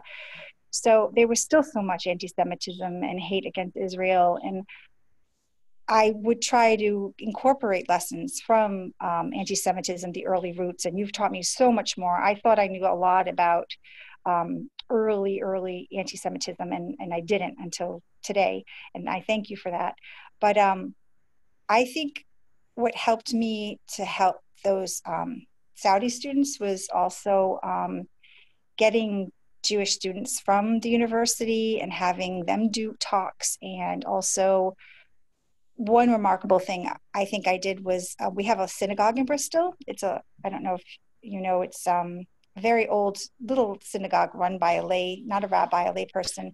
And I reached out to this person and he opened it up for us. So for the first time in their lives, my Saudi Muslim students were able to go into a synagogue and to listen and to have that personal connection. I don't know if I convinced them, I don't know if just having me as a teacher for a short time was able to reverse any of their anti-Semitism that their culture has taught them for a lifetime. But I felt like diminishing racism, diminishing anti-Semitism is about making relationships with the people that you hate, I think. So as a teacher, that's what I'm always looking forward to do. We did have an incident in the middle school a year ago, and I wasn't at my school at this time. I just started this year. It was in Warren, where a kid, a middle schooler, drew swastikas on his desk. And I was told by the team that he was punished and, he was disciplined for it. But my question is, that child needed an adult to sit down with them for a day or half a day and have dialogue and be taught about the meaning behind that.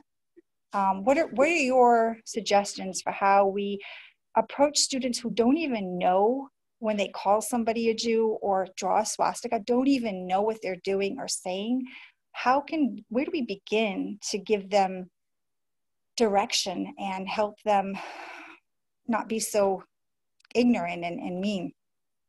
It's a beautiful, rich, nuanced question that you brought up, and you brought up many different things. And with our limited time here, and even one person can't give a definitive answer. And so this becomes, of course, the conversations with your colleagues. But I'll give you some thoughts.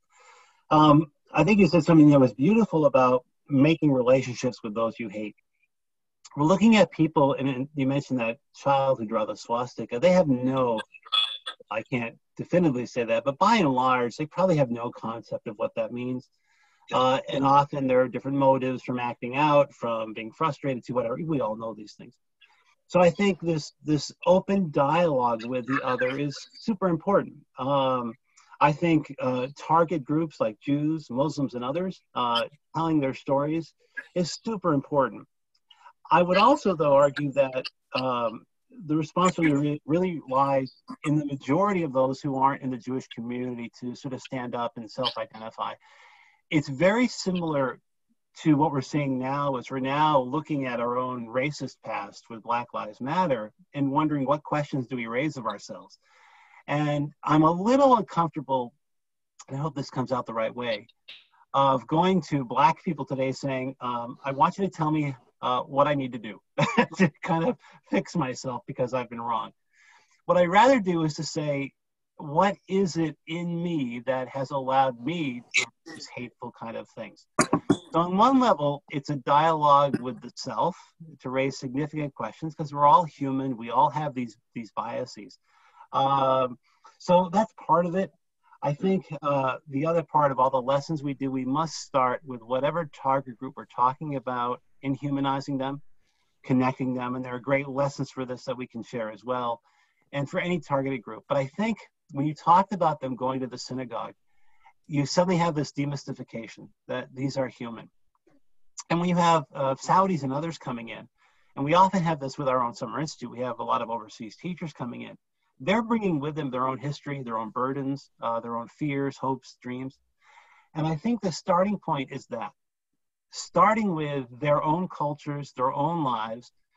We'll get to anti-Semitism, but we want to get to a common baseline of humanity that has fear, that has anxiety, that still loves their children and wants to make the world a better place. And I think finding that balance between connecting human beings that you so brilliantly did, with then looking at whatever the prejudices are that are affecting us, and then using that outline I gave at the very beginning to say, okay, now let's look at anti-Semitism, how it has been expressed, could be ways that we move forward. But I think we have to recognize that people are human. We have to know where they're coming from. Often, do Black Lives Matter merge with anti-Semitic studies? Absolutely. I was in Alabama a few years ago, and Ron may have been there as well. And I can remember the black taxi driver listening to all this talking coming in from the airport. We're going to a convention on the Holocaust, saying, can I ask you guys a question? You know, they just replaced Holocaust History, or I'm sorry, Black History Month with Holocaust History Month. Is that okay? Now I'm listening to a black taxi driver who, of course, she's talking about being ostracized, being targeted, and now she's worried that Black Lives Matter is going to be usurped by the Holocaust. Well, they're the same issue. They're the same question. It's about targeting, villainizing, and then raising questions about we as human beings embracing those constructs. So I think all of these feed each other. One of the most beautiful images I can give you is one of my survivor friends from Bosnia. His name is Vahid Numanovic. When we were in Sarajevo, and the Sephardic community in Sarajevo was annihilated in the Second World War. And the synagogue there can't even get a minyan on some Sabbath nights. And so we went down to try to help them form a minyan, even though I'm not sure if that really works. But my Muslim friend brought us down. And as a Muslim survivor, he walked right into the synagogue, put on his kippah, and sat in the front row. He says, "What are you doing?" He says, "Listen, every night I will sing my kids to bed with a song. One night it'll be a Jewish prayer, one night it'll be a Catholic prayer, one night it'll be a Muslim prayer. Who am I to take away one of the paths of God from my children?"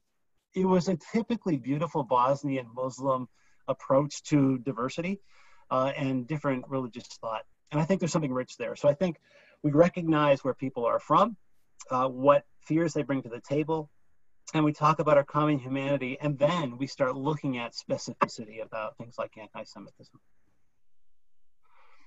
I think we have 5 minutes left. So what I want to do, and I'm not going to cut off questions because I'm sure there's still going to be more, and this conversation can continue. I want to get to sort of the elephant in the room, I think, with all of the things that we're doing, which is today in Israel. And I'll start with sort of summarizing what we've done today. And this is sort of the father of Holocaust studies, Raul Hilberg, who had said, summarizing it this way: the missionaries of Christianity had said, in effect, "You have no right to live among us as Jews." The secular rulers that followed had proclaimed, "You have no right to live among us."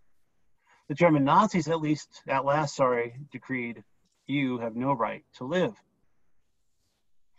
Anti-Judaism, that first couple of mutations we looked at, means you still can be converted and saved and live among us. And then, of course, they become the devil and unredeemable, which means you're condemned. The Nazi legacy is what we're wrestling with now, which is you must preemptively strike at Jews before they annihilate you. It's this apocalyptic us versus them mentality. And so the question will be, in the last slide here or so, is criticism of Israel always anti-Semitic? And so we go back to the earlier definition that I always want to tap into, our working definition, to define what anti-Semitism is and how it's expressed, and talk about a couple of things. In France, of course, in Paris, in 2015, Charlie Hebdo was attacked by two members of an Islamist group. And again, Islamist groups, to me, are perversions of Islam. And they attack and murder people in Charlie Hebdo and other places in Paris that day. About 2 million people on January 11th, including more than 40 world leaders, met at a rally for national unity. 3.7 million joined to demonstrate solidarity with Jews in France at that time. Unable to hear this volume, I'm not sure we can, and time limits us. You have this woman here who's interviewed during the rally, and she's a Parisian Jew. And the Parisian Jew is being asked, "How you feel?" She says, "I feel, Jews are being targeted. I'm increasingly afraid," which was the stats we saw at the very beginning of this presentation. She says, "But I'm so moved by all these people coming out to say, not now, not here." The reporter says, "That's very, very nice, but isn't Israel acting in horrible ways where they're killing Palestinians?" So taking this moment whereby it's about recognizing, targeting, remembering here in January, which is Holocaust Remembrance Month, and then perverting that to, I'm ignoring your suffering, I'm ignoring everything I'm seeing, and I'm going to now say all this is because of Israel, would be clearly something anti-Semitic. Here, very similarly, and again, these videos are on our YouTube page, the Cohen Center YouTube channel. On International Holocaust Remembrance Day, the chief rabbi of Britain is being interviewed on the BBC, and he's talking about Auschwitz, he's talking about, and it's a wonderful interview, and then of course the interviewer then says, "But isn't Israel responsible for much of the evil in the world?" Ignoring, of course, the responsibility to remember, and then twisted that way. That would be anti-Semitism in the interviewer. But isn't always anti-Semitic? And I would say no. One can criticize Israel as it can criticize any other nation, so long as what? They don't cross a line, that all Jews are responsible for the actions of Israel, or vice versa. Israel is denied the right to exist as a Jewish state. When one talks about things like the Jews are putting up a wall, or Israel is, Are you concurrently saying, therefore, I also oppose other walls in the world? Traditional anti-Semitic symbols or images are used. So here you see one here from a newspaper taken from the medieval Blood Bible that's now translated into Israeli, that's been perverted in the Middle East, right? That would be clearly anti-Semitic.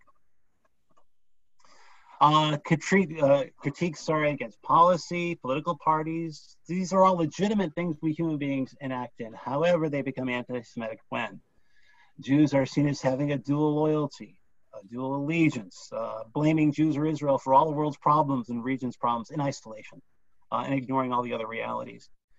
Holocaust denial is not so much denial anymore. That kind of gets squelched with the Irving trial, but it's now distortion. The Holocaust happened, but it wasn't that bad. The Jews used it for their own benefit, or even in the case of Pat Buchanan, who was once talking about how the Jews made up the whole thing anyway, and created their issues in bizarre levels. So we know the distinctions here. When you see things like this is beyond normal political criticism, and this is now clearly anti-Semitic because it's Holocaust distortion. It's saying that here, the middle one here, these are all from the Iranian cartoon contest. First of all, it's ignoring the history of the Holocaust. It's denying it in its importance, and then conflating it into political arguments for today that we hear, of course, in our country all the time. Or in the lower left, you have the Palestinians now claiming that they're Jesus on the cross. We saw that from Nazi Germany. And of course, the Nazis spent a lot of money sending this kind of propaganda into the Middle East in the 1940s. So you can see this stuff is clearly anti-Semitic and beyond the realms. And why is that important? Because when you're doing this kind of stuff, the chances for peace are mitigated. You're looking for right versus wrong. You're looking for conclusions, outcomes, and justifications rather than peace. And so today, when you look at anti-Semitisms, these are recognizable racist, anti-Semitic things. But I think the shift that we're noticing now in this fourth mutation is that states are no longer necessarily the prime movers of anti-Semitism. One could argue differently in places like Hungary and Poland today, but by and large, states are rejecting this. The Germans especially will appear Yad Vashem and a memorial date saying we do not support this whatsoever. But that this is now a mass media individual kind of origining place. The internet has empowered these extremist groups and have in many cases made things like QAnon mainstream. And it's globally interconnected. The alt-right base is not in the US, by the way, it's in Budapest. That's where their thinkers come from, where all their material comes from. Truth and facts are sometimes less important for identity than conspiracy theories and lies. We're living in a world where untruth makes sense to a lot of folks. So I don't think the answer is pounding the truth into them. They don't want to hear it. It's looking at why are their identities so threatened that they want to and need to believe in conspiracy theories. This stuff is always present, but with Charlottesville and QAnon, it's now become mainstream and politicized. And again, it's not coming from just the right or just the left, but both simultaneously, which makes it a different phenomenon. And again, by and large, states are responding to and rejecting anti-Semitism. So things are different, and it's up to us to identify those things that are anti-Semitic and their sources. So I'll leave you with this particular image of hope, but I'm not a Pollyanna. It takes a lot of work, but one must recognize what is anti-Semitism. And again, the working definition is not about condemning people. It's about helping them identify and working through their own prejudices. And so here you see a series of images of people recognizing their responsibility, rejecting anti-Semitism, and standing up. And you'll notice they're from mainstream religious groups. And then finally, of course, I can't believe here we are still fighting Nazis, but it is our call. And I've given these two images here. The alt-right movement, as we know, has origins in the 1920s and 30s with the American Bund marches that we saw in the Madison Square Garden rally. But I want to leave you with this thought. For the alt-right movement and the white nationalist movement in the US, it has a long, long ideological path in American history, where even at the founding of the nation, we were talking about the blood and soil of our yeoman farmers going west to expand America.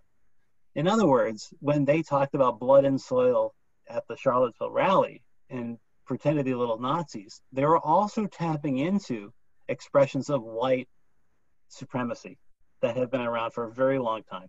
So it's both Nazi and it's also American, and that's what I wanted to identify. So how much time did I leave myself? I think I've run over. We could talk forever. They have my email, and we're going to email you afterward anyway. I'll send you my essay if you'd like as well, and other documents, but feel free, please, to email me with further thoughts and questions, what worked, what didn't work for you as well in this presentation. And I just wanted to thank all of you for taking 2 hours out on our last summer days here to spend time to care. And I can't thank you enough. So thank you.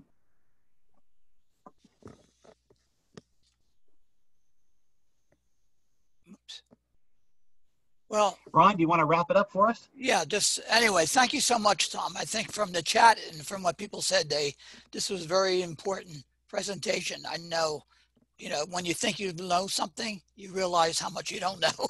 And you really helped us understand this subject in real depth. So thank you so much. And we'll look forward to you coming back in the fall. Have a good rest of the summer. Thank you, everybody. Okay. Thanks, everybody, for attending. We'll keep looking at our social media sites for next programming.